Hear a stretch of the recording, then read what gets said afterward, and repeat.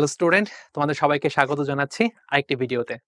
এই ভিডিওতে আমরা আলোচনা করব তুল্য সংখ্যা এবং তুল্য ভর। তুল্য সংখ্যা বলতে আসলে আমরা জিনিসটা বুঝি কি? আমি যদি খুব সাধারণভাবে বলি, যার যা আছে সেটাই হচ্ছে তার তুল্য সংখ্যা। যেমন ধরো অ্যাসিড, অ্যাসিডের কি থাকে? অবশ্যই H+ থাকে। তো তার যেই কয়টা H+ আছে সেটাই হচ্ছে কি তার তুল্য সংখ্যা।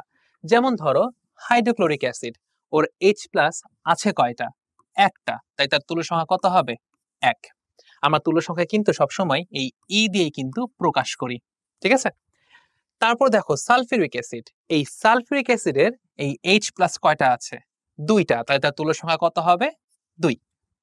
এবার দেখো ফসফরিক অ্যাসিড, ফসফরিক অ্যাসিডের H+ কয়টা আছে? 3টা, তাহলে তার তুল্য সংখ্যা কত হবে? 3। এরপরে দেখো ফসফরিকের পরে কি আছে? হাইপোফসফরাস অ্যাসিড, তারপরে ফসফরাস অ্যাসিড। এখন খেয়াল করো, এইখানেও কিন্তু H আছে 3টা, এইখানেও কিন্তু H আছে 3টা, তাহলে এদেরও কি 3 করে হবে? না।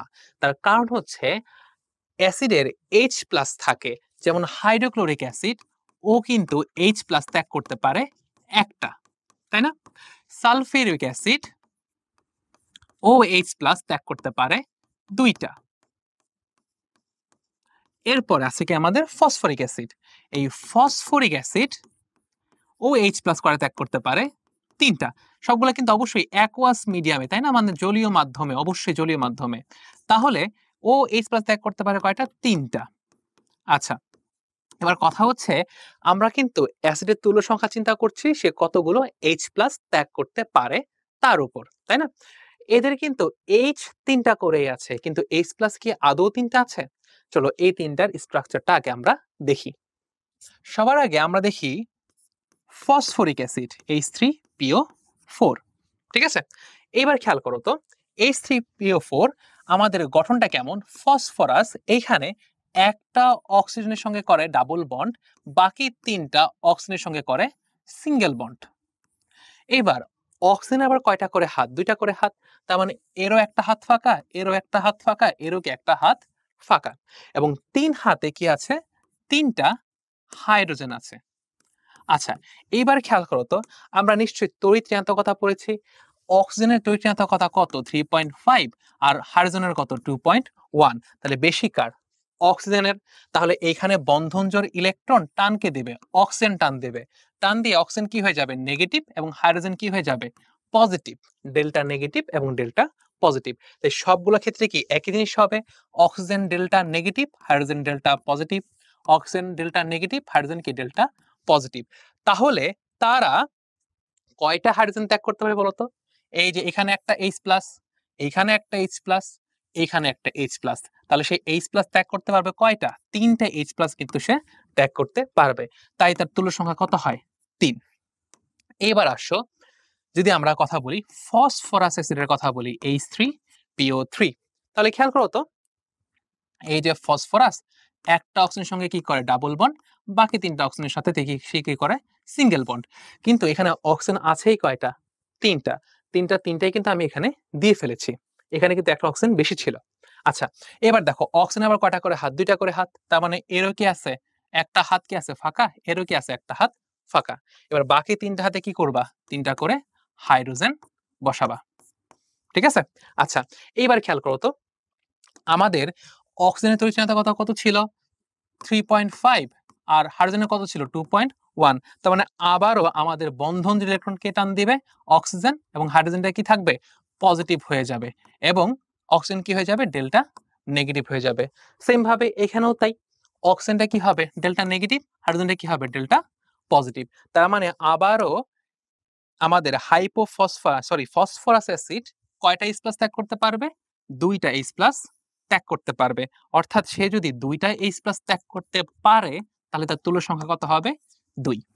ঠিক আছে? তার কারণ কি? তার কিন্তু একটা অক্সিজেন শর্ট আছে, এই শর্টের কারণে কিন্তু এই H+ তৈরি হতে পারে নাই। এবার আসো হাইপোফসফরাস অ্যাসিড H3PO2, তাহলে এইটাকে আমাদের এটা হচ্ছে আমাদের ফসফরিক, এটা হচ্ছে ফসফরাস, এটা হচ্ছে হাইপোফসফরাস। আচ্ছা, আবার দেখো ফসফরাস একটা অক্সিজেনের সঙ্গে সে কি করে? ডাবল বন্ড, বাকি 3টা হাত। এখানে অক্সিজেন কয়টা আছে? 2টা আছে, তার মানে একটা তো আমরা লিখে ফেলছি, এখানে কি আরো একটা অক্সিজেন। আবার অক্সিজেনের কয়টা করে হাত? 2টা হাত, তাহলে একটা হাত দিলাম, এই যে পাশে আরেকটা হাত। এবার হাইড্রোজেন কয়টা আছে? 3টা, তাহলে আমরা এবার 3 হাতে 3টা হাইড্রোজেন। খেয়াল করো তো, এইখানেও আমাদের একই ঘটনা, অক্সিজেনের তৈরিতা কত 3.5 আর হাইড্রোজেনের হচ্ছে 2.1। তার মানে বন্ধন জুড়ে ইলেকট্রন আবার কে টান দিবে? অক্সিজেন টান দিবে। অক্সিজেন টান দিয়ে অক্সিজেন কি হয়ে যাবে? নেগেটিভ। হাইড্রোজেন কি হয়ে যাবে? Delta positive. তার মানে আমাদের এই হাইপোফসফরাস অ্যাসিড কয়টা স্পেস ত্যাগ করতে সক্ষম? একটা স্পেস ত্যাগ করতে সক্ষম, তাই তার তুল্য সংখ্যা কত হবে? 1। বুঝতে পেরেছি? অর্থাৎ আমাদের ফসফরিক, ফসফরাস আর হাইপোফসফরাস, ফসফরিক 3টা H+ ত্যাগ করতে পারে, তাই তার তুল্য সংখ্যা 3। ফসফরাস 2টা H+ ত্যাগ করতে পারে, তাই তার তুল্য সংখ্যা 2। এবং হাইপোফসফরাস একটা H+ ত্যাগ করতে পারে, তাই তার তুল্য সংখ্যা 1। তাহলে খেয়াল করো, এই যে ফসফরিক 3টা ত্যাগ করতে পারে, তাই তার তুল্য সংখ্যা 3। এটা হচ্ছে আমাদের ফসফরাস H3PO3, এটা হচ্ছে আমাদের ফসফরাস। আমরা নামটা লিখে দিই, H3PO4 এটা হচ্ছে ফসফরিক অ্যাসিড, H3PO3 এটা হচ্ছে ফসফরাস, এবং H3PO2 এটা হচ্ছে হাইপোফসফরাস।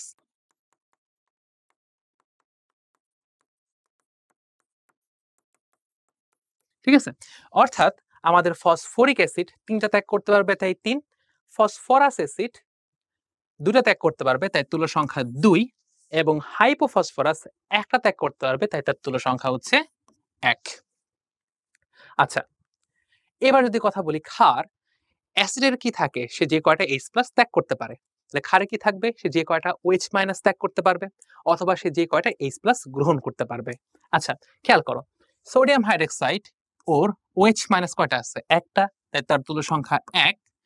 ক্যালসিয়াম হাইড্রক্সাইড তার OH- কয়টা আছে? 2টা, তার তুল্য সংখ্যা 2। অ্যালুমিনিয়াম হাইড্রক্সাইড তার OH- কয়টা আছে? 3, তাই তার তুল্য সংখ্যা 3। আচ্ছা, তার মানে ক্ষারের তুল্য সংখ্যা কি কি হবে?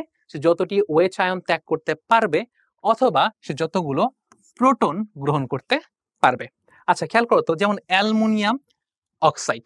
আচ্ছা, এই যে অ্যালুমিনিয়াম অক্সাইড, এর সঙ্গে যদি আমি একটা অ্যাসিডের বিক্রিয়া ঘটাই, তাহলে বিক্রিয়াটা হলে কি হবে? এখানে অ্যালুমিনিয়াম ক্লোরাইড তৈরি হবে আর পানি তৈরি হবে। আচ্ছা, খেয়াল করো তো, আমাদের এখানে অ্যালুমিনিয়াম কয়টা আছে? 2টা, তাই আমরা এখানে দিলাম 2। ক্লোরিন কয়টা হয়ে গেল? 6টা, তাই এখানে দিলাম হচ্ছে 6, এখানে দিলাম 3। তাহলে খেয়াল করো তো, অ্যালুমিনিয়াম অক্সাইড কয়টা H+ কে প্রতিস্থাপন করতে পারছে? 6টাকে পারছে না? দেখো তো কয়টাকে পারছে? 6টা H+ কে কিন্তু সে কি করছে? প্রতিস্থাপন করে ফেলছে। যেহেতু 6টা H+ কে সে কি করতে পারে? প্রতিস্থাপন করতে পারে, তাই এই অ্যালুমিনিয়াম অক্সাইড ওর তুল্য সংখ্যা হচ্ছে 6। আচ্ছা, তার মানে অ্যাসিডের থাকে H+, ক্ষারের থাকে OH-। এবার আসো ধাতু। ধাতুর ক্ষেত্রে তুল্য সংখ্যা হচ্ছে সেই ধাতুর যোজনী। যেমন গ্রুপ 1 এ যারা আছে তাদের সবার যোজনী কত? 1, তাই তাদের তুল্য সংখ্যা হবে 1। আবার গ্রুপ 2 তে যারা আছে, লাইক বেরিলিয়াম, ম্যাগনেসিয়াম, এদিকে কারা থাকে? লিথিয়াম, সোডিয়াম, পটাশিয়াম, এদের যোজনী 1, তাই তুল্য সংখ্যাও 1। এদের যোজনী 2, তাই তুল্য সংখ্যাটাও 2। অর্থাৎ খেয়াল করো, এই যে সোডিয়াম ও কি গ্রুপ 1 এর, তাই তুল্য সংখ্যা 1। ক্যালসিয়াম গ্রুপ 2 এর, তাই তুল্য সংখ্যা কত? 2। আর জিঙ্ক, জিঙ্কে খেয়াল করো তো, জিঙ্কে যদি আমরা ইলেকট্রন বিন্যাস করি, তাহলে ইলেকট্রন হলে কি হয়? আর্গন মানে হচ্ছে 18, 4s2, 3d10। এটাই তো আমাদের কি জিঙ্কের ইলেকট্রন বিন্যাস। তার দেখো তো তার যোজনী কত? লাস্টে কয়টা আছে? 2টা, তাই জিঙ্কের তুল্য সংখ্যা কত? 2। এখন এটা তো গেল ধাতু। যদি আমি অধাতুর কথা বলি, অধাতুর ক্ষেত্রে তুল্য সংখ্যা হচ্ছে অধাতুর যোজনী গুণ হচ্ছে তার পরমাণু সংখ্যা। যেমন ধরো আমি যদি বলি hydrogen gas, oxygen gas, nitrogen gas, অধাতু, তাহলে দেখো তুল্য সংখ্যা কিভাবে গুনবো আমরা? হাইড্রোজেনের যোজনী কত? 1, তো পরমাণু কয়টা আছে? 2টা, এটার তুল্য সংখ্যা হচ্ছে 2। আবার অক্সিজেনের ক্ষেত্রে অক্সিজেন যোজনী কত?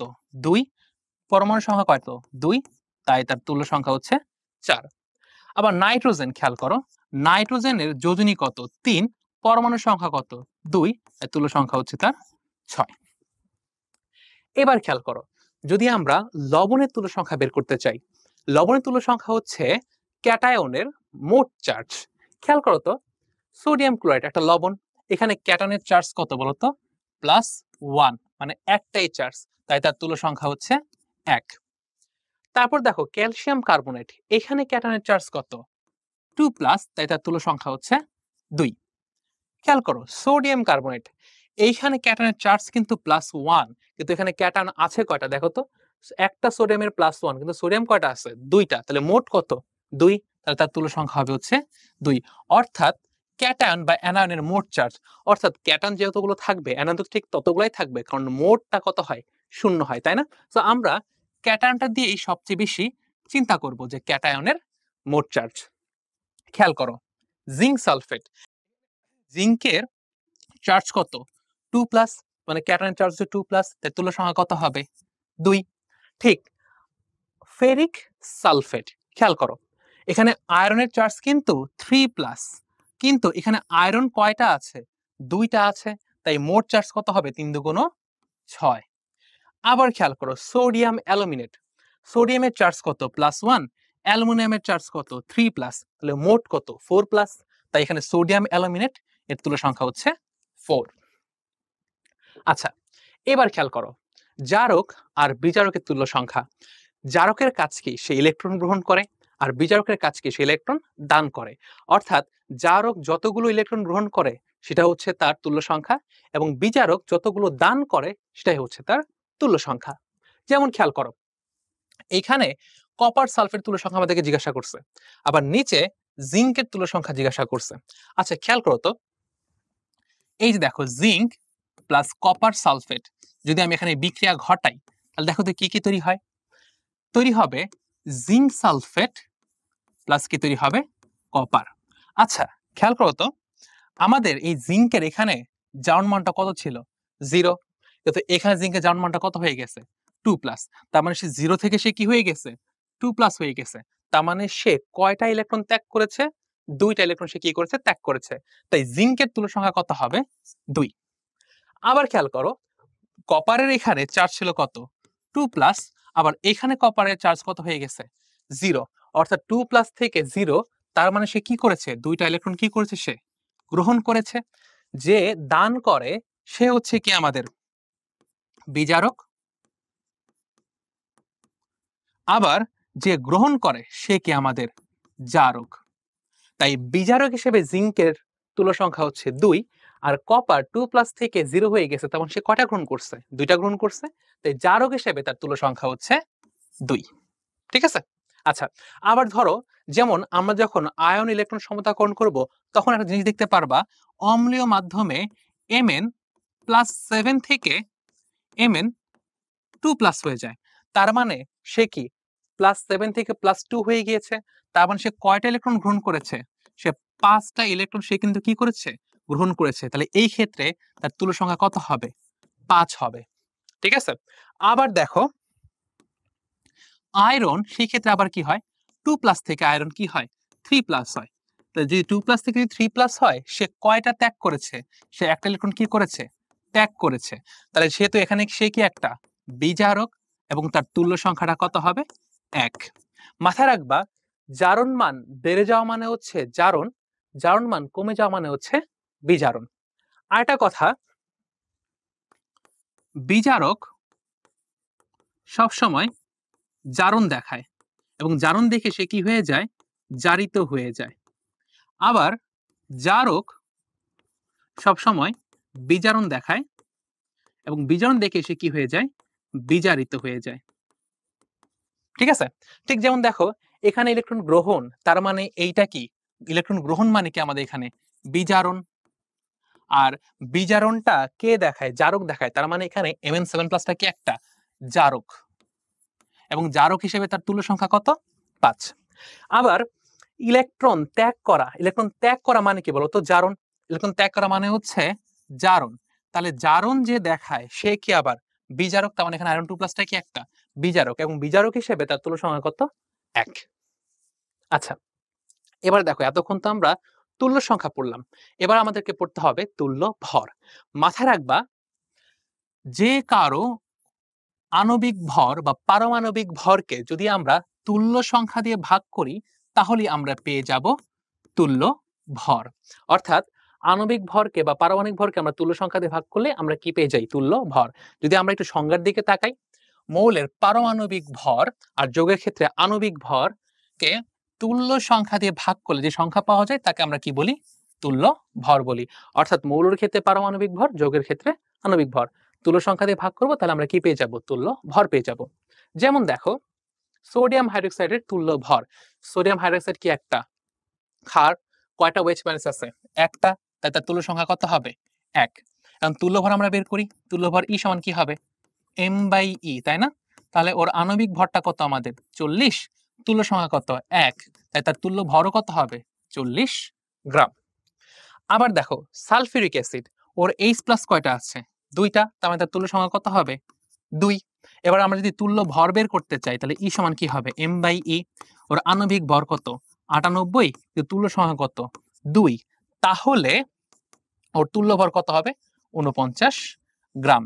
এই তুল্য ভরটা কিন্তু আমাদের প্রয়োজন যখন আমরা নরমালিটি করব, তখন কিন্তু আমাদের তুল্য ভরটা অবশ্যই লাগবে। আবার খেয়াল করো, যদি আমরা কথা বলি ক্যালসিয়াম কার্বনেট এর তুল্য ভর, খেয়াল করো তো, ক্যালসিয়াম কার্বনেট কি একটা লবণ না? ও কিন্তু একটা লবণ। লবণের ক্ষেত্রে তুল্য সংখ্যাটা কি হয়? ক্যাটায়নের মোট চার্জ হয়। এখানে ক্যাটায়নের চার্জ কত? 2+। তাহলে তুল্য ভর যদি আমি বের করতে চাই, ই সমান কি হবে? m/e। আচ্ছা দেখো তো, আমাদের ক্যালসিয়াম কার্বনেটের আণবিক ভর কত? 100 গ্রাম, এবং তার তুল্য সংখ্যা কত? 2। তাহলে তার তুল্য ভর কত হবে? 50 গ্রাম। ঠিক আছে? একইভাবে যদি আমরা ম্যাগনেসিয়ামের তুল্য ভর বের করতে চাই, তাহলে আমাদের কি করতে হবে? ই সমান কি হবে? m/e হবে। ম্যাগনেসিয়ামের পারমাণবিক ভর কত? 24। এবং ম্যাগনেসিয়াম কি একটা গ্রুপ 2 এর মৌল না? ও একটা গ্রুপ 2 এর মৌল। তাহলে তার যোজনী কত হবে? 2। তাহলে তার তুল্য সংখ্যা কত হবে? 2। যেহেতু ধাতুর তুল্য সংখ্যা হচ্ছে ধাতুর যোজনী, তাহলে তার তুল্য ভরটা কত হবে? 12 গ্রাম। অর্থাৎ কোন মৌলের পারমাণবিক ভর বা যৌগের ক্ষেত্রে আণবিক ভরকে তার তুল্য সংখ্যা দিয়ে ভাগ করলেই আমরা কি পেয়ে যাব? তুল্য ভর পেয়ে যাব। তোমরা নিজেরা একটা কাজ করবা, তোমরা সবাই সোডিয়াম সালফেট এর তুল্য ভর তোমরা নিজেরা নির্ণয় করবা। এটাই তোমাদের জন্য কোয়েশ্চেন। তো এই ছিল আমাদের তুল্য ভর এবং তুল্য সংখ্যা নিয়ে যাবতীয় সমস্যা। তোমরা অবশ্যই তুল্য সংখ্যা এবং তুল্য ভর মাথায় রাখবা, কারণ পরবর্তীতে ঘনমাত্রা যখন নিয়ে আমরা কাজ করব তখন কিন্তু আমাদের তুল্য সংখ্যা এবং তুল্য ভর আমাদের কাজে লাগবে। সো বাই, দেখা হবে নেক্সট ভিডিওতে।